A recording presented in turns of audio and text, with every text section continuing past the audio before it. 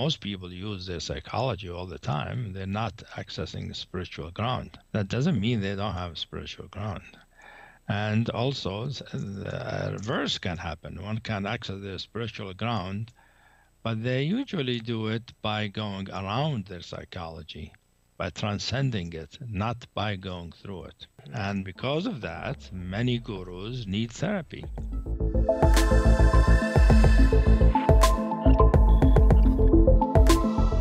And now it is my great joy and honor to introduce you to A.H. Almaas. A.H. Almaas is the pen name of Hameed Ali, a leading voice in contemporary spirituality who has written 18 books, including Runaway Realization and Space Cruiser Inquiry. He is founder of the Ridwan School, a worldwide organization that is an inner work school devoted to the realization of true nature. With Sounds True, Hameed has created the audio learning series on the Diamond Approach, and also an online course on inquiry and an online course on endless enlightenment. Hameed, welcome to the Psychotherapy and Spirituality Summit. I'm so glad that this finale, if you will, of our series is a conversation with you. It's a true treat. I'm glad to be talking with you and contribute. Wonderful. Now, Hameed, you and I have spoken in the past, and one of the things that you said to me once really struck me. I mentioned to you how I thought one of the unusual features in the Diamond Approach, the approach that you teach, is this bringing together of psychotherapy and spirituality. And you said to me, "Who took them apart?" And I thought that was a very pointed response. So talk a little bit to our listeners how there's an inseparable union of psychology and spirituality within the Diamond Approach.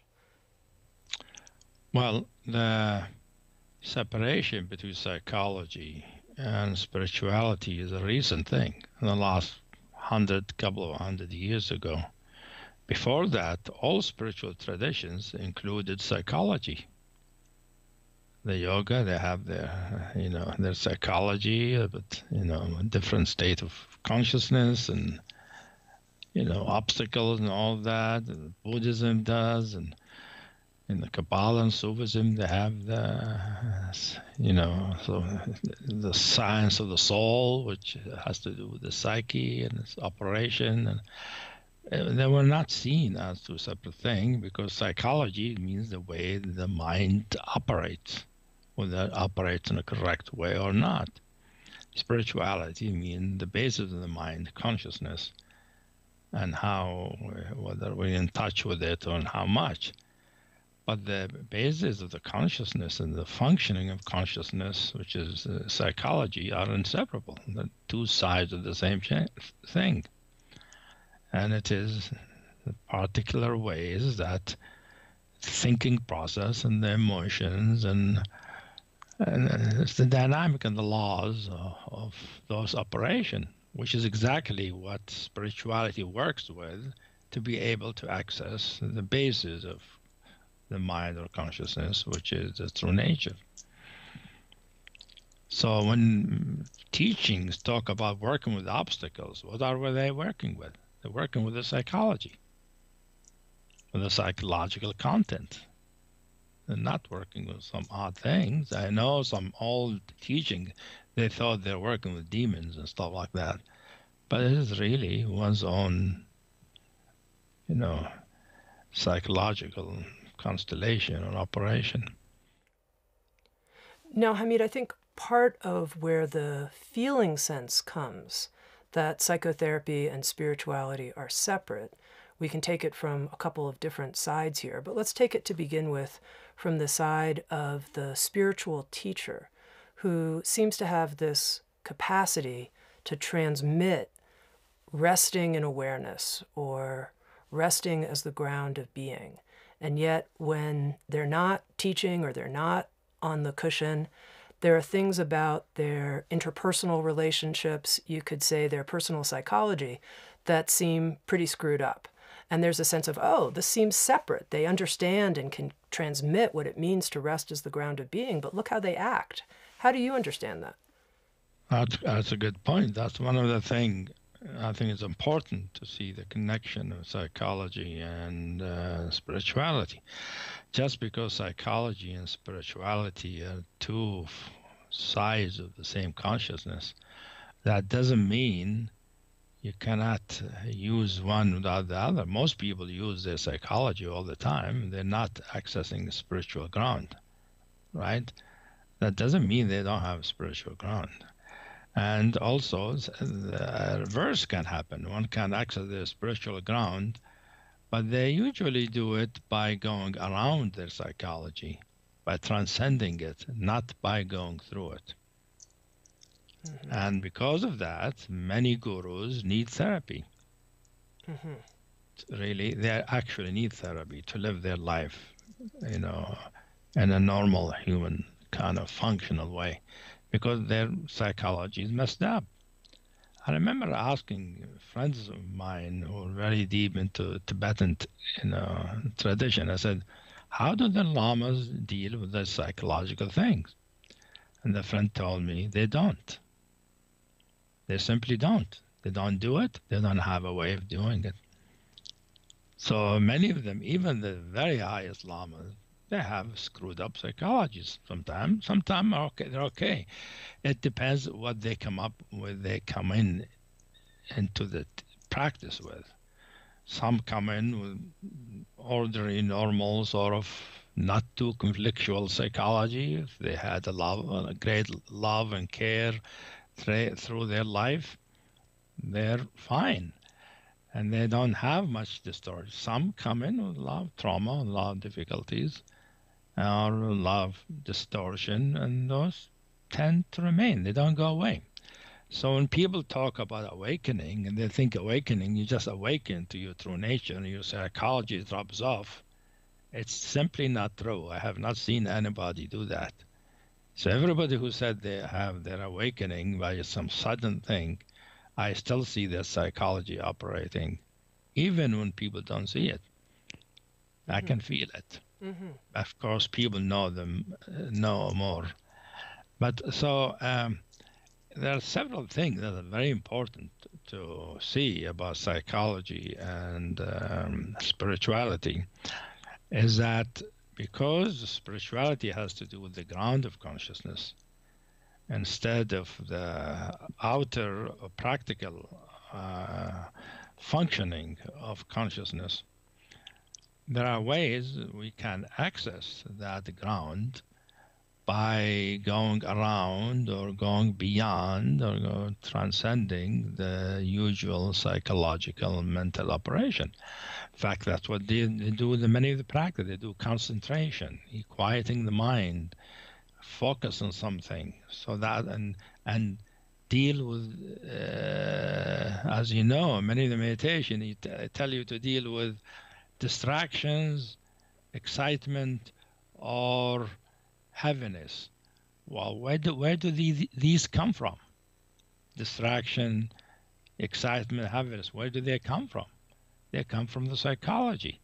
But they have methods of how to deal with them without really getting into what they're about. So the meditative techniques deal with these, what they call obstacles, through methods of sort of quieting them down, or basically focusing, so that you become so focused that distraction sort of becomes background, but they never know where the distraction comes from.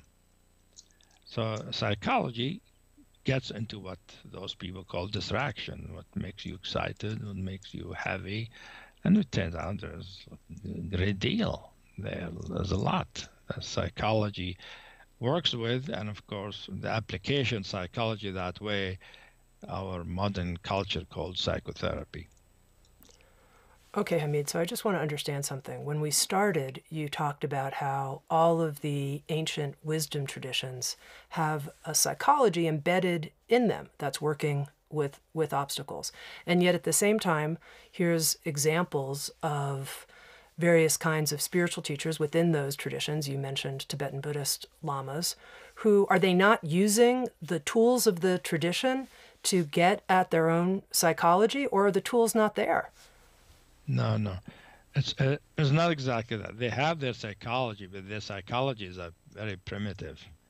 They don't have the psychological knowledge that we have developed in the last over 100 years ago, like the effect of the unconscious, like the effect of childhood on the mind, the effect of trauma, the effect of abuse. They don't have that. They don't understand that. But they have psychology in the sense, like the Abhidharma, it consists psychology. They classify psychological trait, anger, greed, this and that. They do classification and then they do antidotes for them, for instance. But they don't know how to work them out. They don't know where they come from. They don't explore where they come from. So they have psychologies in the sense that, but the psychologies in the ancient times are primitive compared to what we know are primitive. They work for them in terms of applying their methods. But that doesn't mean the practitioner managed to work through the basis of those obstacles. So help me understand what we've learned psychologically in the last 100 years that the wisdom traditions really need to be more effective and upgrade their psychologies. You mentioned the discovery of the unconscious. Tell me more about that and how that changes how we work with ourselves. That what most people experience now has a lot, most of it is determined by unconscious forces and events that they're not conscious of. A lot of it are events that happened in their early childhood and other times. And in psychology called depth psychology, that's called psychodynamic.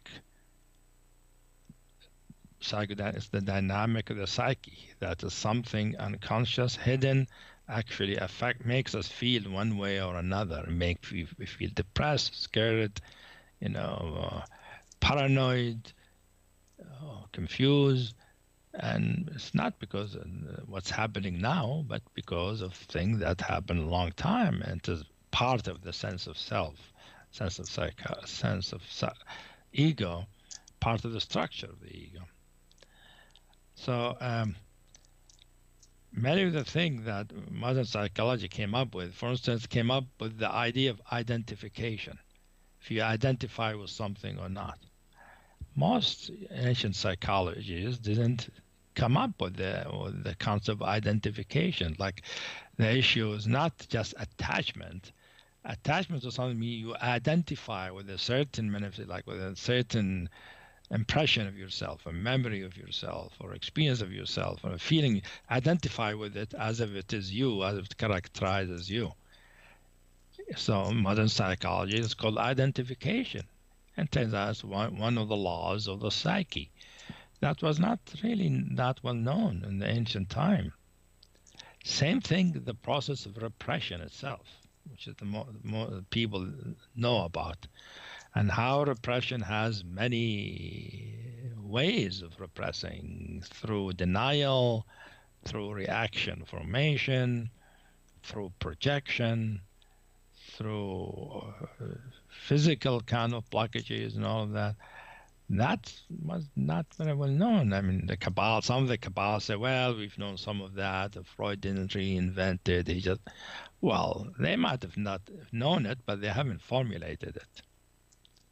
So many of the wisdom traditions, although they had some interesting psychologies that are useful for modern psychology to know, they didn't know many what we call psychology now, especially the psychology that is used for many of our psychotherapies. For instance, the effect of trauma. They didn't know. They didn't know that most of their students couldn't understand, couldn't access the spiritual state because they were traumatized. So they kept beating them up. Actually, in Tibet, they beat them up. That's how they train their lamas. They spank them because they can't get it. While in fact, if they're traumatized, beating them up re-traumatizes them, makes them worse. They didn't get it.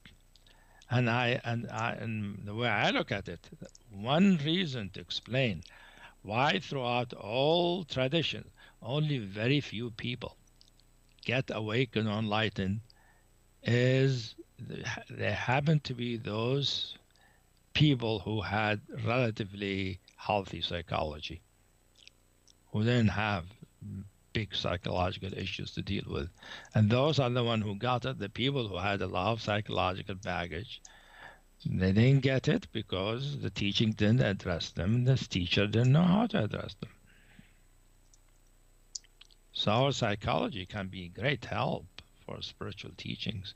And I wish more of spiritual teachers learn about psychology and how to use it in their teachings, because I think it will help them individually, but it will help them to help their students.